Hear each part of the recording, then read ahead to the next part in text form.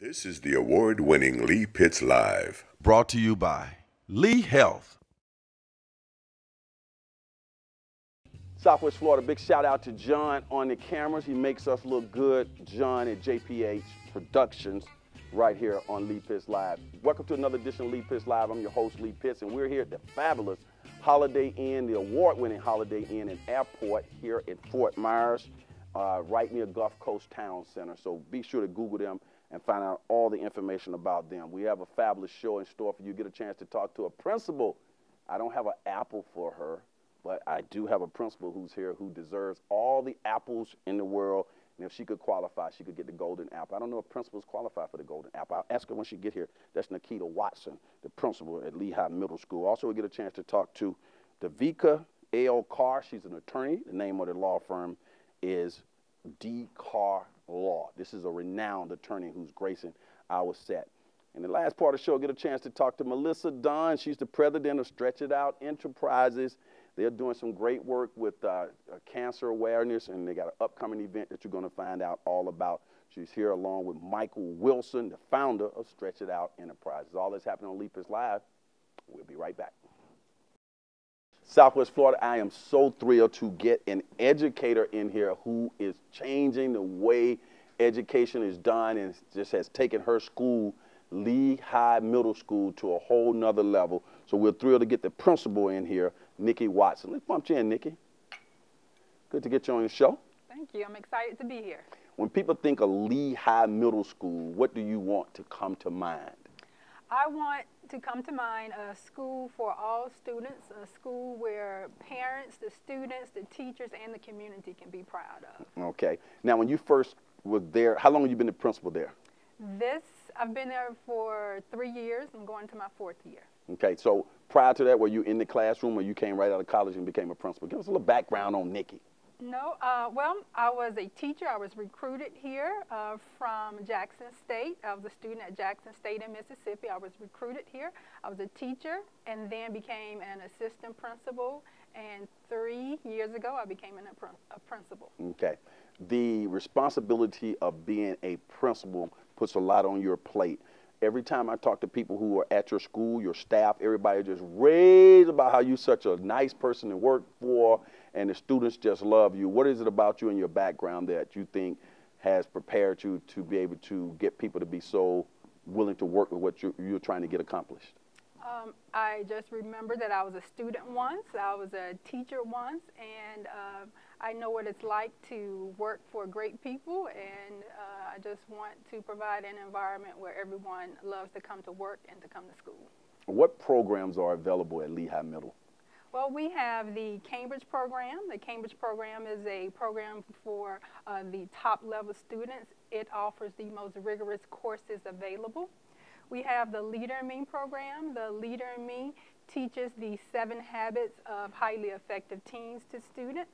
We also have a 6th grade academy. That's something that we started at Lehigh Acres Middle School to ease the transition of 5th grade students becoming middle school students. And we also have the AVID program. We recently became an AVID National Demonstration School. Now, I should have told you to bring the award or something because I'm assuming you got some fancy awards. Maybe I can get you to email that to me and we put it up. But that is no small feat to become an AVID Demonstration School. Elaborate on that. Well, it was definitely hard work, but it means that we are an AVID model of excellence. It means that teachers, administrators, and district personnel from all over the world will come and tour our campus. They'll visit classrooms, and they'll see how we engage students. They come right here to Lehigh Acres. Absolutely. Look, put Lehigh Acres on the national map. Absolutely. And you sitting up here all unassuming, so shy, Delta Sigma Theta, let me say that. Brought a truckload of Deltas here. Do you get a lot of support from your sorority?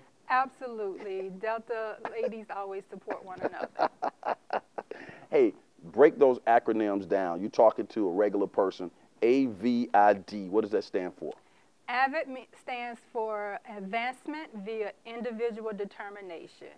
So it is a program that students have to apply to, but we're looking for that individual determination. So students have to want to be in the program. And that's a national program? Yes, it is. Okay. When you found out that Lehigh Acres Middle School was selected, what was the response from you and your staff when you realized, hey, we actually won this? We are on the map. We were excited. Food.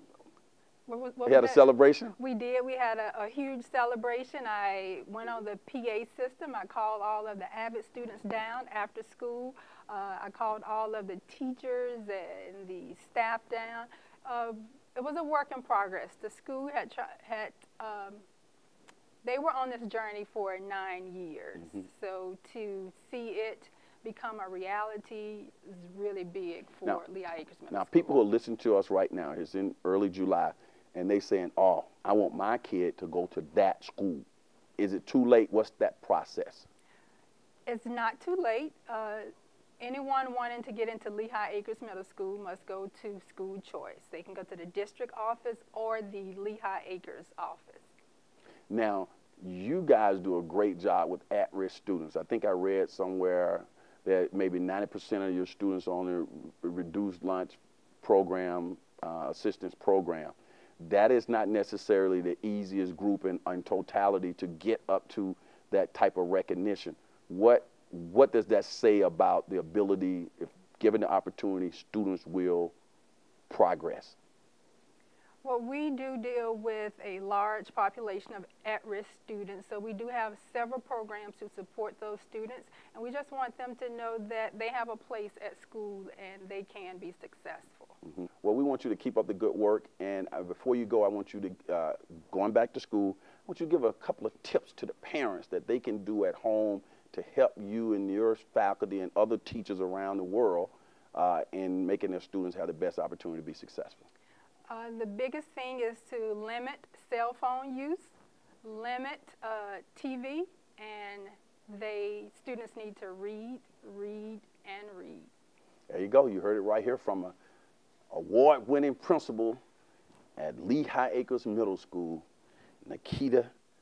Keep up the good work, okay? Thank you. Stay right there. As the saying goes on this particular show, for those who say it can't be done, they're usually interrupted by those like Neketa who are doing it. When we come back, we're going to find out about a great nonprofit right here in our community. We'll be right back on Lehigh Live. Outstanding.